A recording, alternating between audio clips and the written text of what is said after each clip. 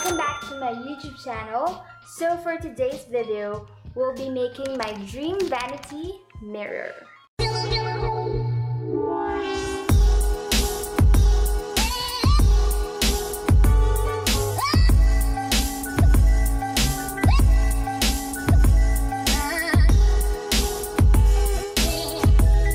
So, ito yung gagamitin nating paint sa vanity chair ko and then vanity table ko. So, color white lang talaga siya.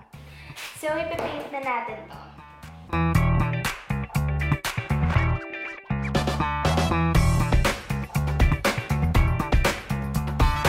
So, guys, kung mapapansin nyo, hindi pa siya super covered. So, isi-second coating natin siya.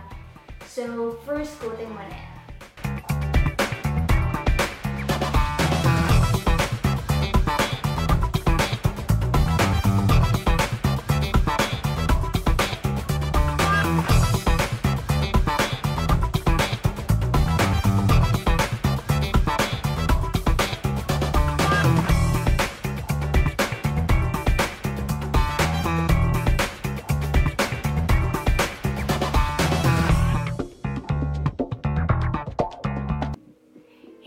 So right now, second day na ng pagpipaint ko dito sa buong room. And bumili ako ulit ng paint sa Ace Hardware. And yung pinili ko is color white pa rin of course. Pero mas glossier lang yan. Para maging matingkad yung color ng vanity chair and vanity table.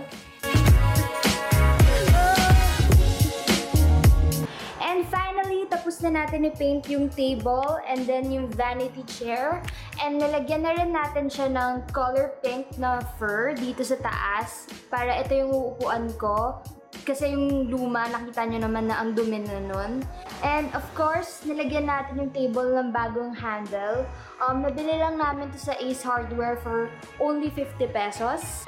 So guys, right now, magkakaroon lang ako ng mini haul. So, ipapakita ko lang sa inyo yung mga nabili kong stuff na para dito sa vanity area ko. And of course, hindi siya makukumpleto ng walang vanity lights.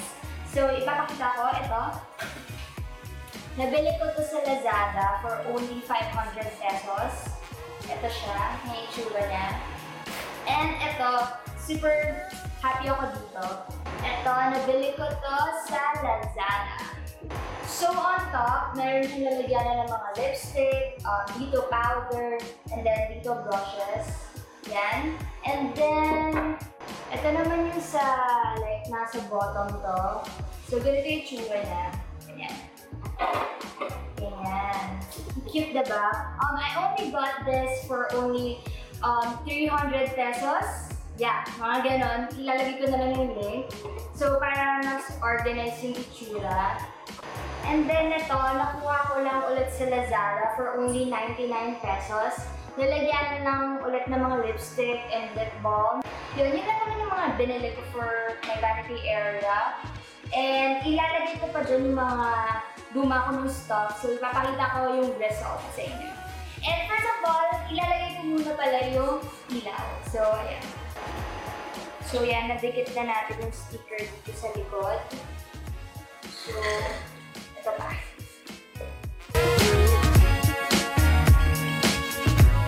So, kung napapansin nyo, sobrang haba, diba? So, if ever, ididikit nyo siya ganyan, and sobrang layo.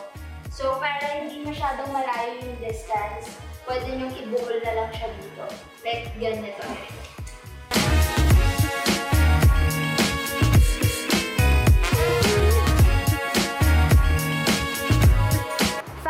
Nadikit na natin yung lights. And kung mapapansin nyo, nilagay ko talaga siya sa mas gilid ba. Kasi yung dinikit ko siya noong umpisa, medyo dito siya. And mas maganda tignan pag ganyan. And ito na yung lights. Open na natin. Ayan, pag walang ring light. So, yan lang talaga. And also, nilagay ko na rin pala to, yung mga binili ko sa Daiso. Kasi ilalagay ko dyan yung mga necklace ko. So, ipapakita ko siya later. So, that's it. So, bibigyan ko lang kayo ng quick tour dito sa vanity area ko. So, for this side, andito lang yung mga accessories ko. Like earrings, yan, mga yan. And then choker, and then mga clips, yan. Andito naman yung mga favorite lipstick ko. And then, ito, highlighter. And then, ito, like, super love ko to sa Happy Skin kasi pwede siya sa cheek, pwede siya sa lips and eyes. So, all in one. Pakita ko. Ayan, yan siya. Diba? Sobrang, ang ganda pa ng color niya. Ito lang yung skincare routine ko pag natutulog ako. Ito, and then this. Yan. Good to go na ako nun. And then, ano pa ba? Yan. Ito, like, mga cotton para sa skincare ko. And then, cotton buds. And then, here naman, andito lang yung powder. And then, sa eyeshadow and highlighter. This is from my sister. And ito naman, pang trim sa kilay, lip balm. And ito, eyeshadow din to. And for this side, ayan naman. Dito yung mga lip balm ko. And super obsessed ako sa Human Nature lip balm. Kasi ang ganda niya sa lips and ang cooling din ng feel niya. And ito yung lotion ko. And then of course, kating ko. Kating ko is life. Ito na yung mga favorite kong kwintas. Sinabit ko siya dito. And ayan, puro gold lang naman siya. And then, ito, bigay lang to ng sister ko sa akin. Ang cute. And ito yung pinaka-bago kong kwintas, yung butterfly. And then, ano pa ba? Ito. Nilagay ko lang dito yung mga Sonys ko. And also, this is my eyeglass.